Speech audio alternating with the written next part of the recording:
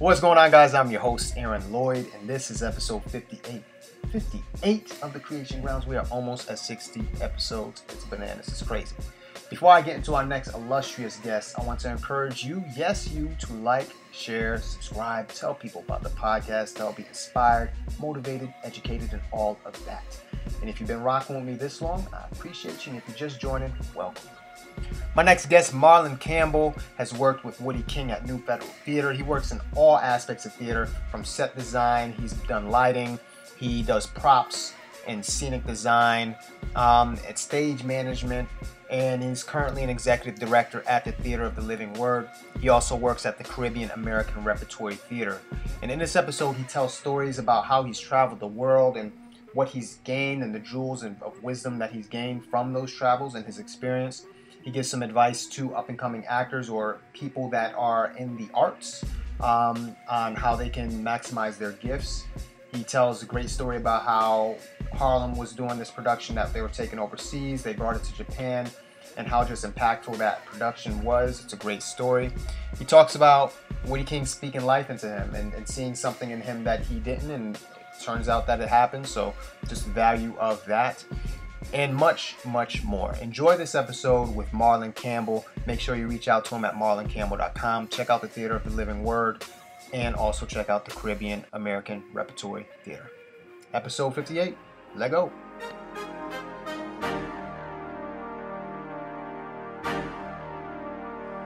Welcome to another episode of the Creation Grounds. I have the talented, illustrious Marlon Campbell on with me. How you doing, Marlon?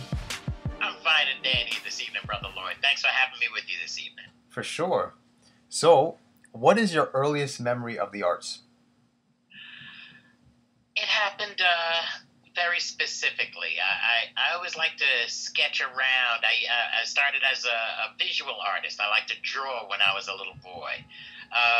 When I was in the 5th grade, we put on a school play. We put on The Wizard of Oz, and I got to not only do some act, I played the wizard, but I also got to paint scenery for the play.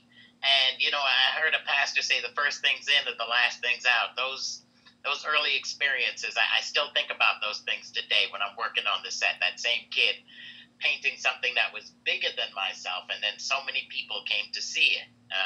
It was interesting. I have to pay tribute to the teacher who started us on that, Mr. Edward Meadow. His best friend was Lou Gossett, of all people. Wow. So I guess he came by it honestly.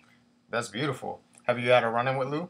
That's a legend right there, Lou Gossett. I was only in a room with him once, but, my childhood dream was to meet all the famous people, and I came to realize that we all around each other all the time. I've seen some of my idols in the same room with me, and it's really been a thrill along the way.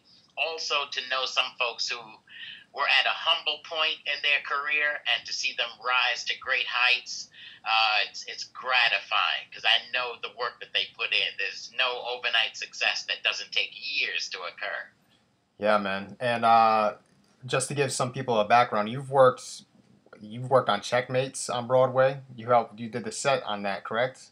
And that was New Federal Theater. I did the set decoration as well as the props. I've worked with NFT, Negro Ensemble Company, done the opera, done some gospel musicals. I traveled the world for a while with Vi Higginson's Mama I Want to See. I was first a technical director, then a production manager for that show. So just about every company and every venue that I've wanted to try to get my elbow into, somehow or later I was there, even Madison Square Garden.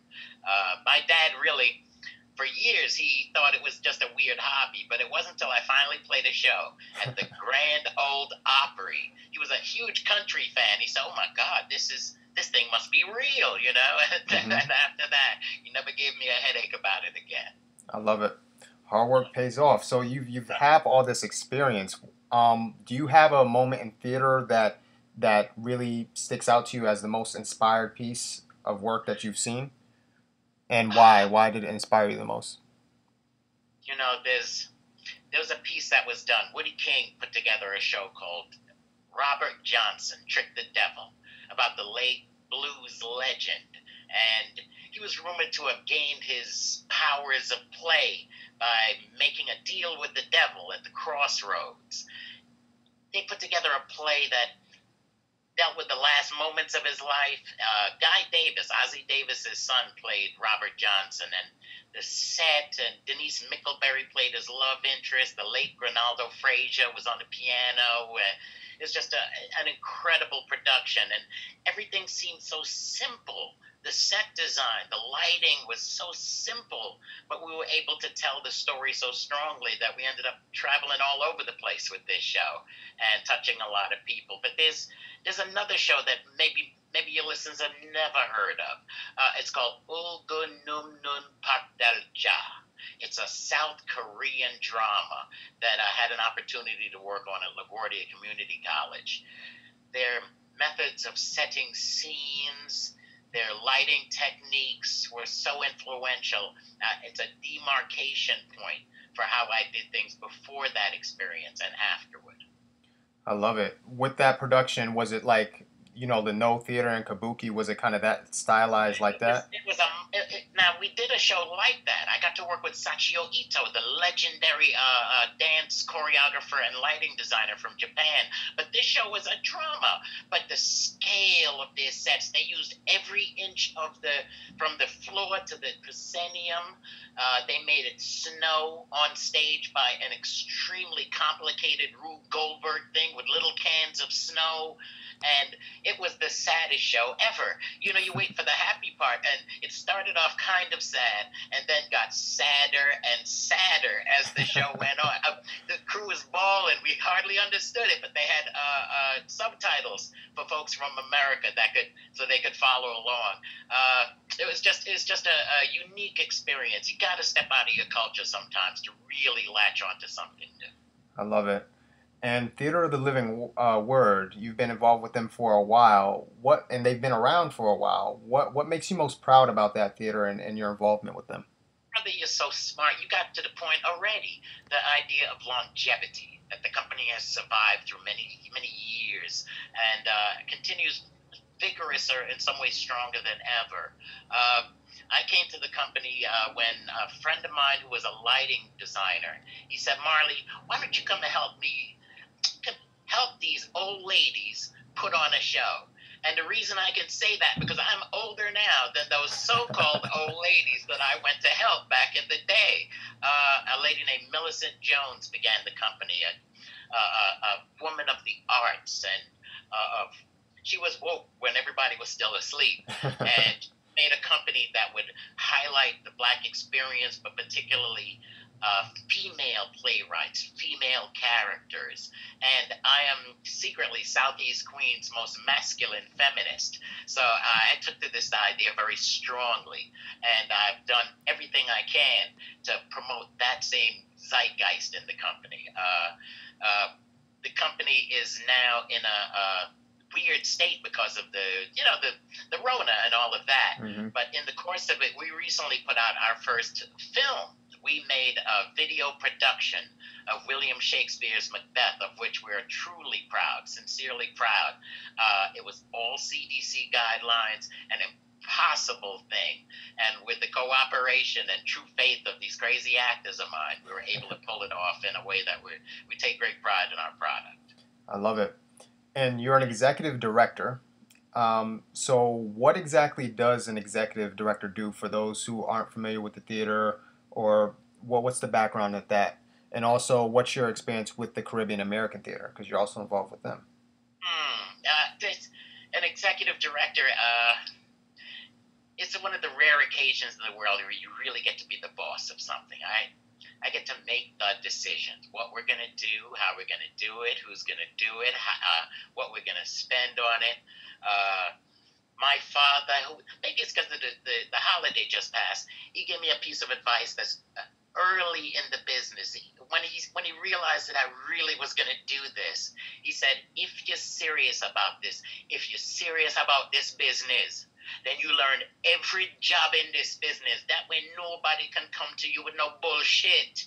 And that's how he talked. Yep. And I took it the heart. And even though I was working already, I was at this part of the stage. But as you know, there's 900 moving parts to every show. Mm-hmm. So I came out of what I knew. I went to the lighting board. I went to the sound board. I figured out how they're built. I figured out how the costumes got sewed. And now we can do a thing like Orson Welles used to do, the auteur, where you get to make almost an artistic creation from your hands. Thank God for the cooperation and collaboration of good people. Caribbean American Repertory Theater. I met a fellow who was the executive director of that company, Mr. Rudolph Shaw, and he was thinking the same thing as me, which meant he was doing every job in the company. I took sympathy upon the brother because the kind of work he was doing was universally uplifting.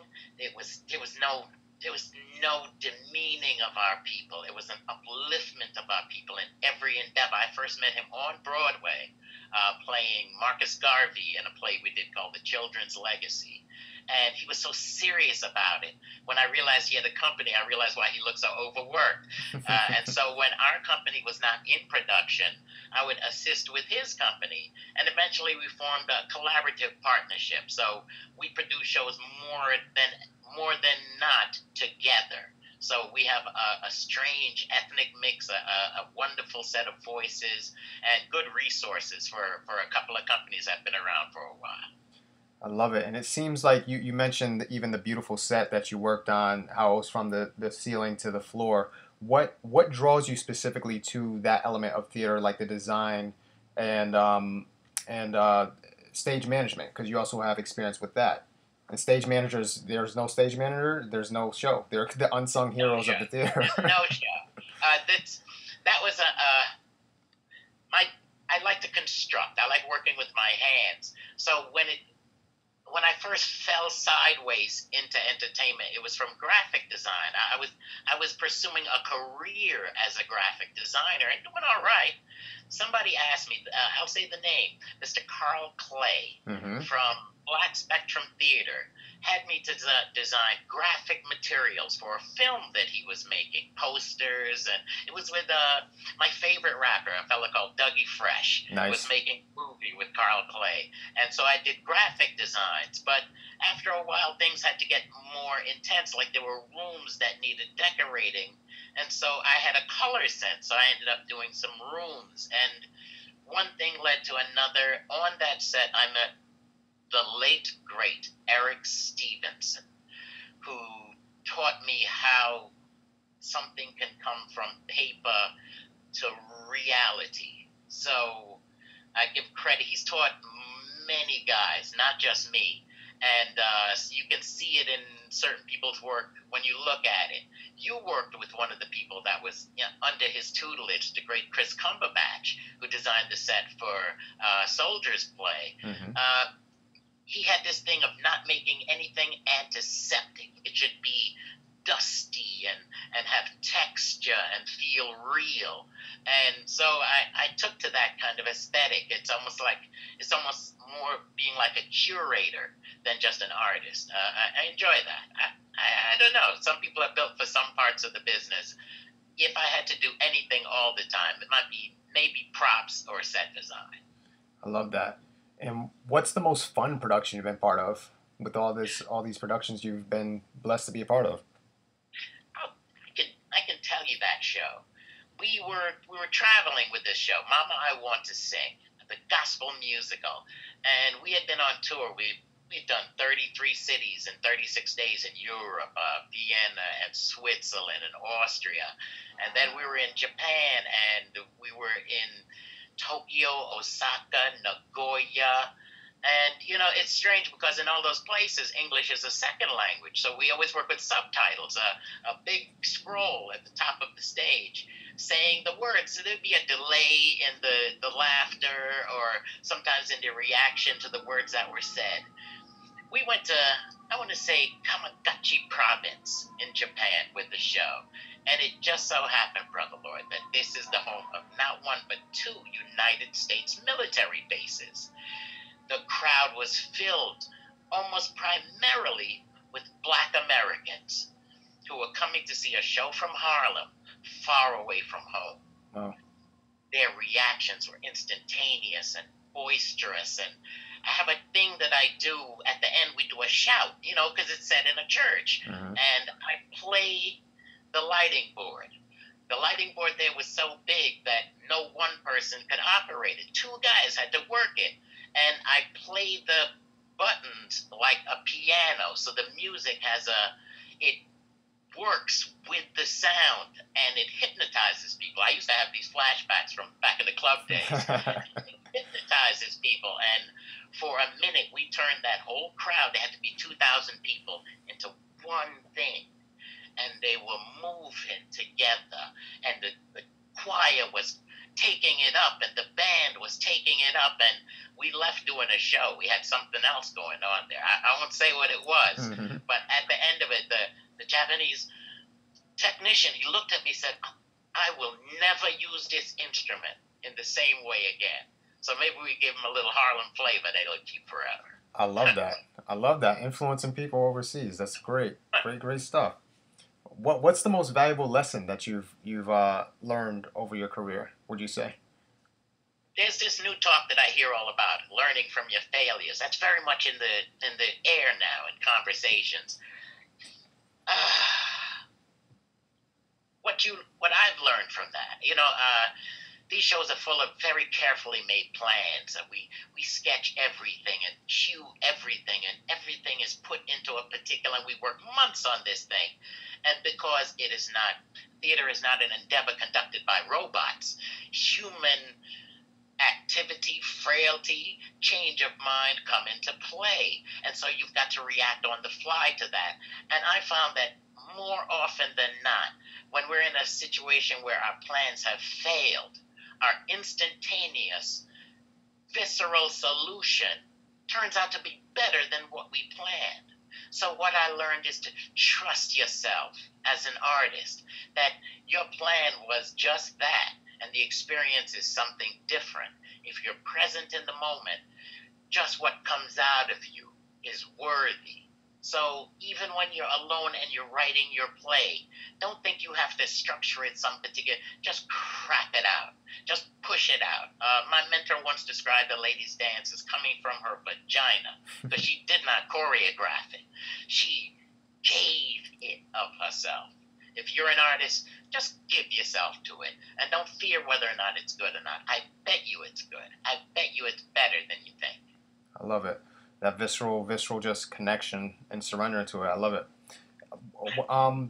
Theater living word obviously has a lot to do with the word, the spoken word, Shakespeare, all this kind of stuff. Your mother loved literature. So for you, what's the book that you've gifted the most in the past year? Particularly in 2020, when everything was going through, it could be a fiction, nonfiction, what book or play? What book have you gifted? The thing that there's one book that I recommended to someone because, we've been going through a lot of racial strife, if you want to call it strife. My takeaway from the pandemic might be different than almost anyone else's. What I've witnessed, and I've seen a golden thread run through this period of time, is that things are being repaired that were broken for a long time. It's almost like this pause was necessary for us to take a good, hard look around. We're telling stories that we've kept to ourselves. We're sharing history that might have been blurred. And we're taking steps that we were afraid to take before. Some right and some wrong. So I think that it's critically important just to be real in your interactions, not only with the world, but with yourself as well. And to make sure that you are in the process of fixing what's broken, even if what's broken is you. 100%. And which book did you give to people? I went off on the thread, and that was beautiful. I thought it was from a book. My pastor says that. that when I'm doing what I'm doing, sometimes when he's on the altar and he's preaching from his notes and he gets excited and then he's preaching from somewhere else. And when I'm talking, that happens to me too. I get taken away. The book that I've most recommended is a book by Langston Hughes. It's called The Ways of White Folks. And it's not what you think it is. This man was a scholar of the human nature. And some things that we think are brand new are old problems that we have yet to fix, or things that we have yet to recognize. I read an excellent piece this week from a staunch conservative who now realizes that he may have been misinformed about what it is about us and what it is about him. So if you want to read something, and it's not something that just came out the other day, and it's not something that's hip to it's the classic, you may recognize yourself on either side of some of the interactions therein. And I'd recommend that you read it and govern yourself accordingly. I love Langston Hughes. That's amazing. I'm gonna check it out. And what are you currently working on or desire to work on next? Oh boy, we just had a performance last night online with the Caribbean American Repertory Theater. We did Poets and Playwrights of Power and Passion. My microphone's all damp when I describe the show. We had some Langston Hughes, in fact, and some great stuff from Claude McKay and some rising poets from Nigeria. Over the course of the summer, we hope to do just some light readings, maybe out at Kings Manor Park. I did some workshops with the new CEO over there, and she's very amenable to theater and the arts. And in the fall, I have a new play that I hope to produce again. It features a character that's been played twice before by an actor that's a friend of both of ours, Mr. Fulton C. Hodges. Yep. He played a man who's already deceased twice, and I have intention to try to see what the life of this character was like before he passed away. He gets to play him live for a change. You know, Shakespeare always has dead characters who have plenty of lines, so we're following in that tradition. But there's some stories that are right from the neighborhood that we want to try to tell. That's the secret big project of 2021.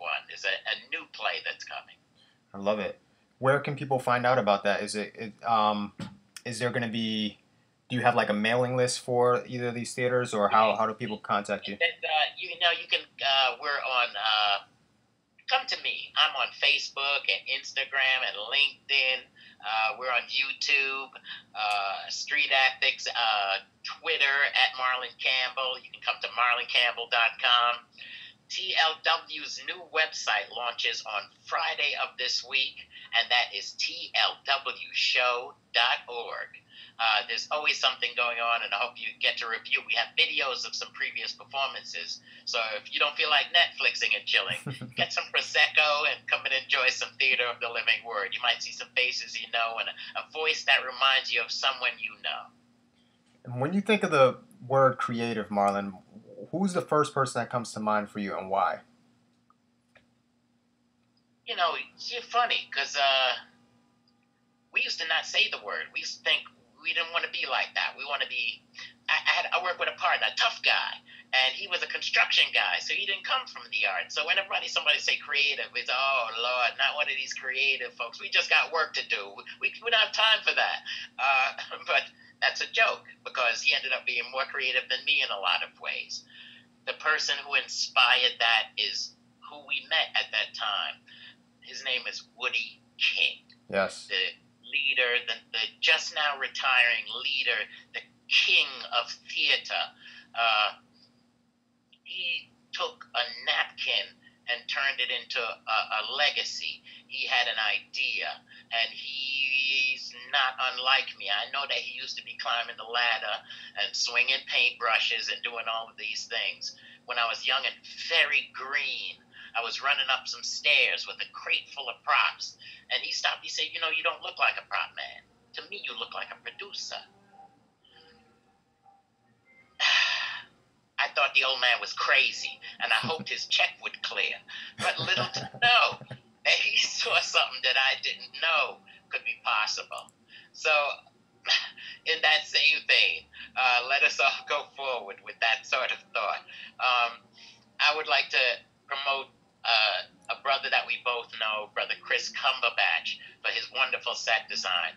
There's also a brother he's stronger than X-Man Mutant, and also was at the feet of Eric Stevenson. He's a set designer by the name of Harlan Penn. Mm-hmm. He's currently doing a lot of work for CBS because they couldn't let that talent roam free. But now and then, if we can snatch him down from the ether, he'll put together a set that you swear to God you're in the place that the play is about. He built our set for Fences at the early part of 2020. It was our last live production for TLW. Mm-hmm. And when you sat down in there and we dimmed the lights, you left where you were and you went where he said to go. And so I have to give props to those people. Woody for his vision, but for making a place that feels like a place. Chris Cumberbatch and Harlan Penn. I love it. And we're kind of coming towards the end. So you dropped your LinkedIn, your Instagram, and all this kind of stuff. Where else can people connect with you if they're set designers listening, they want to get into design, or they're actors who want to get involved or audition for you, or be mentored by you in turn? I'm on LinkedIn, but you can also come to the TLW page on Facebook. You can also write to tlwshow@gmail.com. We're always looking for new people. We work with one of the outcomes of the pandemic. The companies, at least out here in Southeast Queens, we have completely dismissed the idea of being in competition with one another in any way. We are part of a grand collaborative movement. And later on, when they write the tale of this time, they will say this is when they found umoja, unity, and became stronger. So Carl Clay is my friend. He's putting on shows over there. I got to wait for him to finish with my actress so I can bring her over here and put her in the 16th century. Then I send her down to the Jamaica Center for Arts and Learning so she can be a griot. And we're all doing this thing, brother, all together. I love it. Well, much love and blessings. I appreciate this time with you, brother. And I'll see you around. Thanks for having me, Brother Lloyd. You, in yourself, are a shining talent. And anybody who is out there that has a chance to see this man out of his real life and into any character should take the opportunity to do so. I'm deeply impressed from the first time I saw you until right now to see you in your real persona. Thank you. Totally different from Ellis, huh? Yeah. Yeah, oh boy. Yeah. I appreciate that, man.